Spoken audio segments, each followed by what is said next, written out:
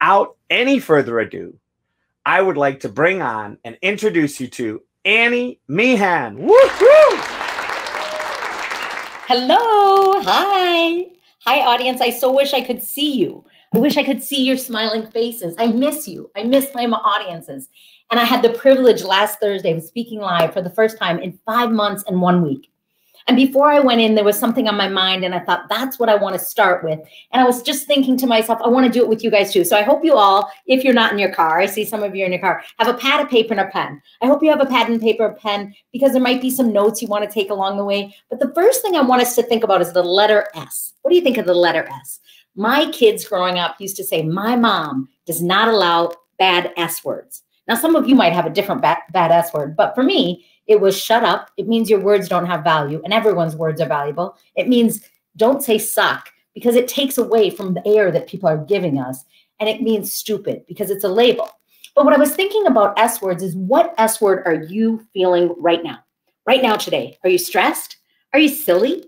Are you excited? Are you scared?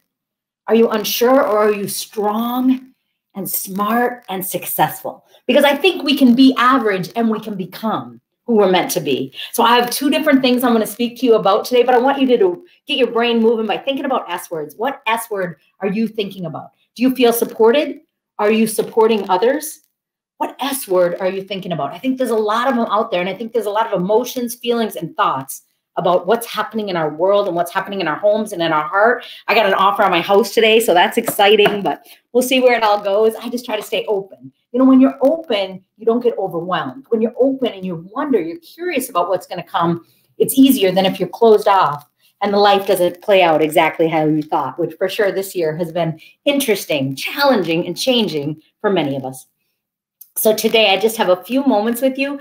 So I want to talk about, yes, as Les said, the book, Be the Exception. And what I really wanted to teach people, I was writing a book for 20 years. It was called Dumpster to Dynasty. And then a publisher heard me speak and she said, Annie, you got to write a book. I said, oh, I'm writing this book called Dumpster to Dynasty. She said, well, what's it about? I said, oh, it's about overcoming. It's about my life, growing up in a physical, financial, and emotional dumpster, and today living a dynasty life. And what I mean by that is I always have enough food. I always have enough space that if you need a place to stay, come stay with me. I will make room for you. And she said, well, don't tell us your story. Show us how you became. And as we worked together, I worked with Wise Inc. And as she coached me, I'm a woman with dyslexia. I didn't know how to read till 3rd grade. And I've written 5 books. And that's what I love to tell people is you can actually become anything. You can become the exception. But Be the Exception was really about, I didn't want to give you more to do. I wanted to give you more to be. And so instead of doing more in your life, I want you to be more. Does that make sense? Can you be more patient, more kind? And for me, my 7 ways of being is be honest. A lot of people say, Annie, I don't lie. Well, it's not about lying. It's about the stories we tell ourselves, the stories we say about other people, we say about ourselves, or we let other people say about us, that we repeat so much that we start to believe they're true, even if they don't serve us. So I had to help people shift their stories. And then it's about be open. Can you learn from people younger than you, different than you, taller than you, shorter than you, older, younger, different? Are you open to learning from people? Are you open? Who are you mentoring and who's mentoring you? Who's been a light on your path? That's about being healthy. I owned gyms for 12 years and healthy is a lot of things. It's not about the number on the scale. It's about our mind, our emotions. It's about our finances, our relationships, our spirituality. Then it was be flexible because the world's changing, right? Whether we choose it or not, can we be adaptable? Can we be flexible? And how about be gentle? Can you be gentle with yourself and other people? With our mistakes, our detours, our challenges. And next, it's be courageous. A lot of people like to set goals, like I'm going to do a 5K or run a marathon. And what I like to do is tell you, encourage you, what if you set a goal that's not about you, but about what a difference it makes for someone else? Whether that's in business or personally, I always think about how will my goal make a positive impact on the world around me? How will my work make a difference for someone else more than it does for me?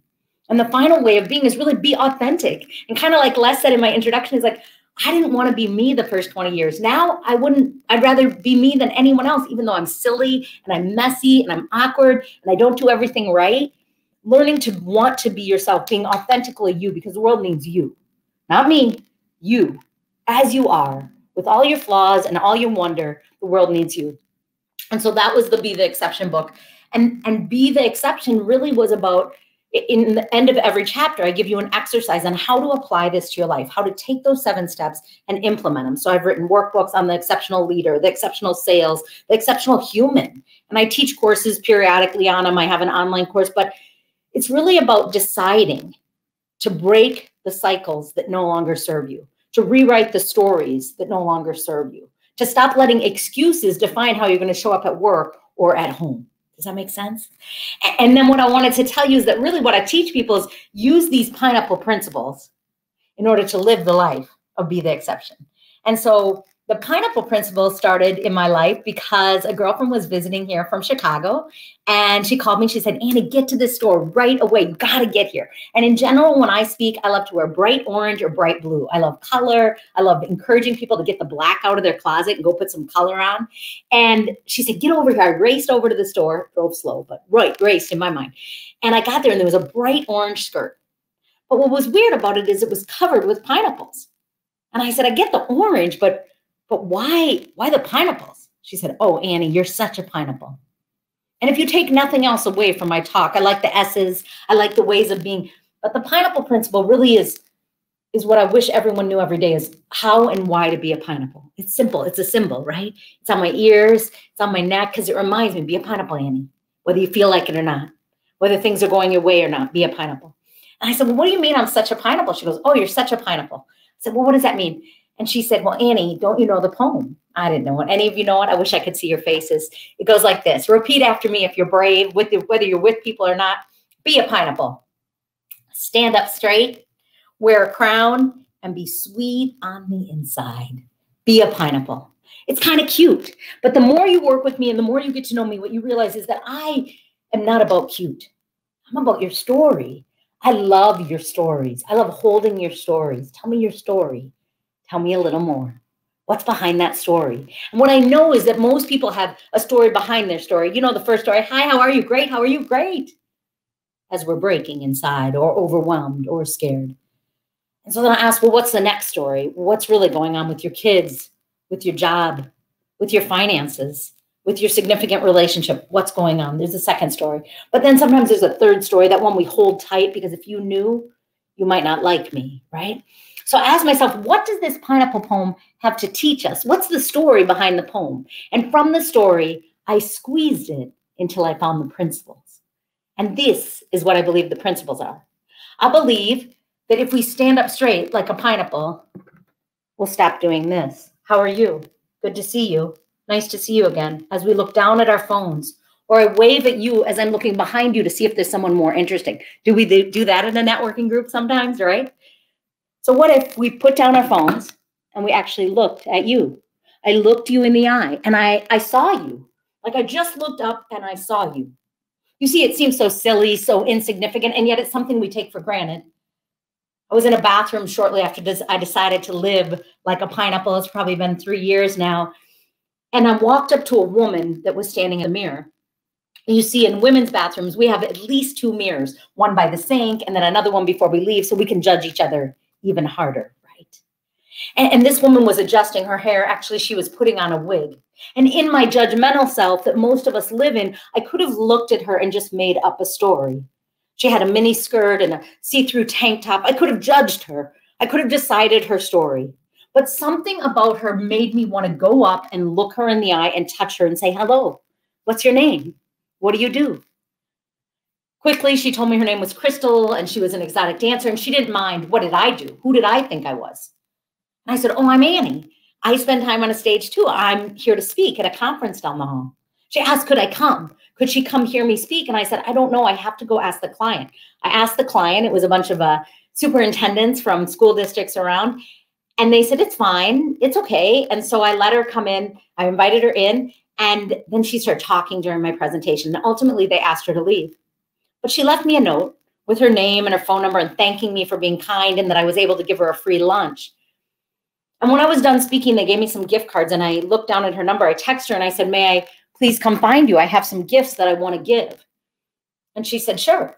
So I drove over to her home. She came running out crying. I met this woman for 5 minutes. All I did was look up. And she said, my real name's not Crystal. I lied to you today. In fact, remember how I told you I had 3 kids? They were all taken away from me. I said, oh, I'm sorry. It's okay. You don't have to tell me. I said, why are you crying? Are you okay? She said, I'm 36 years old, 36. And you are the first woman to ever look me in the eyes and not judge me. Thank you. I'm actually on the run. And because of what you did to me today, I'm turning myself in. All I did was stand up straight and look at her. All I did was see somebody who felt invisible, unloved, lonely. How many of us have felt that? How many of us have overlooked someone else who has felt that? What if you just stood up straight? What if just for a moment you set your phone aside and you literally looked at the people that were walking by you? You smiled, you engaged, you offered a kind word or a little bit of encouragement. And how about the second part? Wear a crown. The pineapple wears a crown. And what I started thinking about is that if I wear a crown, it means I value myself. But if I wear a crown, then I look around the room, and when I get to see your lovely faces, I see your crowns. I see that you're valuable too. And if I'm honest with you, what I want to do every single morning is get up, lay in bed, and eat 3 chocolate-filled donuts. Anybody? That's what I want to do. But if I value myself, if I decide that I'm worth more than those 3 chocolate donuts, then I get out of bed. I go for a walk. I drink a glass of water. I take my supplements. I do something healthy because I'm worth it. And then I look around at you, and I want you to do something healthy too. I was speaking at a pre-conference once. I was a closing keynote, but I had offered to do a 3-hour pre-conference before. There was a man in the room. He was very tall, like 6'7", 6'8", very tall man, hard to miss. There was only about 40 people in my pre-conference of a conference of about 800 people. And after I spoke, the man kind of timidly followed me throughout the conference on and off. Not in a weird way, but in a way that I knew he wanted to approach me, but I didn't want to ask. I'm always open to people's stories, but I never want to force. Shortly before I got on the stage to do the closing keynote, he quietly walked up to me. He said, I'm so sorry. I've been trying to talk to you. I know you've seen me kind of standing around where you are. I just didn't have the courage. I'm very shy. But you taught me something today. You taught me that I don't value myself. I said, tell me. He said, you see, 5 years ago, my wife died. And when I buried her, I buried myself. And I've been living dead, not valuing myself, but worse than that, not valuing my 2 boys. And because of you today, I'm putting my crown back on. I'm going to start valuing myself and valuing my sons. I'm coming back to life. You see, just by valuing ourselves, valuing other people, we treat ourselves differently, which then allows us to treat others differently and better. And last of all, with the pineapple principle, if you are sweet on the inside, truly sweet on the inside, because a pineapple is a little pokey on the outside, is it not? And sometimes we can be a little pokey on the outside, especially when we're tired, when we're stressed, when we're overwhelmed, when we don't know what the future holds, we can get a little pokey. But if we are truly sweet on the inside, what comes out of our mouth and through our keyboards is kindness, encouragement, love, support. I think one of the most dangerous weapons, sadly, in our society is the keyboard. People write mean stuff. People hurt each other. Please use your words for good.